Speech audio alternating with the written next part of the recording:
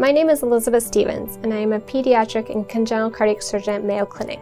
Today I'll be covering coronary unroofing procedure for anomalous aortic origin of the coronary arteries. Anomalous aortic origin of the coronary artery is when one of the coronary arteries does not arise directly off the aorta in the normal manner. Rather, it arises from a different area and then courses through the aortic wall and often between the pulmonary artery and aorta. The opening to this coronary is narrow or slit-like, and the path gets compressed, particularly during exercise, and can cause chest pain and ischemia. On the diagram, the red arrow points to the area of the coronary artery that can get compressed, and the red star indicates the area where the coronary artery usually comes off. In this video, we demonstrate the surgical technique of coronary unroofing for anomalous aortic origin of the coronary artery. Here the chest is open. You can see the aorta superiorly and the right ventricle inferiorly. Right now we are working around the aorta. We proceed to put the patient on the heart-lung machine and then stop the heart. The aorta is being opened and we are identifying the ostia or openings of the coronary arteries.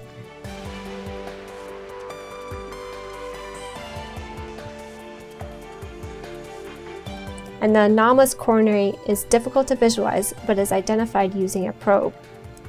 You can see it is close, almost under the area where the aortic valve attaches, or the post. Now the unroofing begins. Fine scissors are inserted into the coronary to identify the direction of the coronary artery, and then the tissue or roof above the coronary artery is cut. This leaves a ridge of tissue on either side of the coronary artery that is then tacked down with multiple fine sutures. This process is continued with the roof being cut and the sutures being placed on either side. We have gone past the place where the aortic valve attaches and are continuing into the right sinus. In this case, this is the normal sinus from which the coronary artery arises. As you can see, the coronary is still continuing within the wall itself, parallel to the aorta. This unroofing is continued until the artery dives away from the wall into the myocardium. At this point, the coronary has been completely unroofed.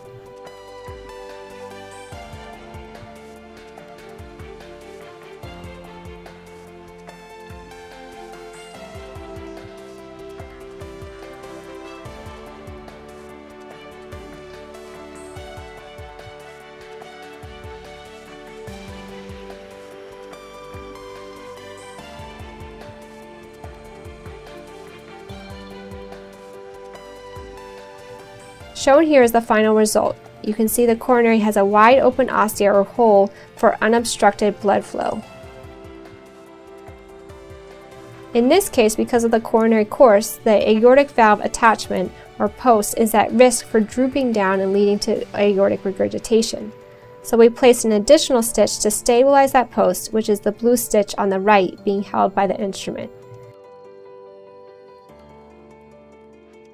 We then close the aorta, putting down the last knots here, and proceed to take the patient off the heart-lung machine.